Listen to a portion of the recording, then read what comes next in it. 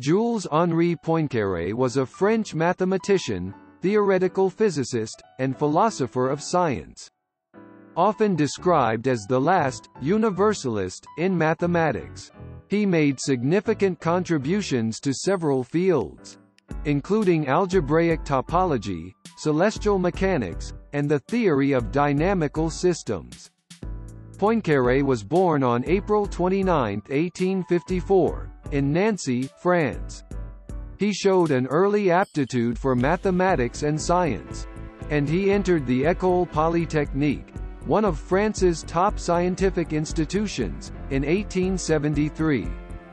After graduating, he continued his studies at the École des Mines, and he began his career as a mining engineer. However, Poincaré's passion was mathematics, and he soon returned to academia.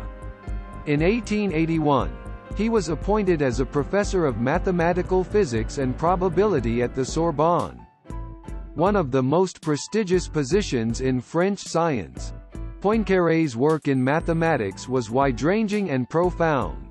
He made significant contributions to the fields of algebraic topology, number theory, and the theory of functions of a complex variable.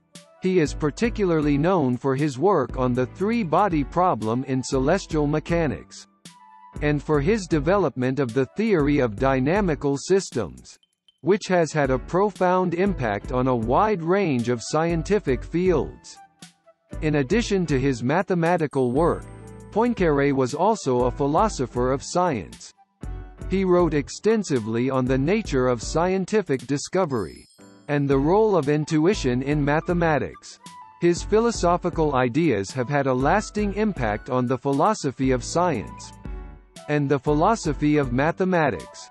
Poincaré was known for his extraordinary intuition and his ability to draw connections between different areas of mathematics.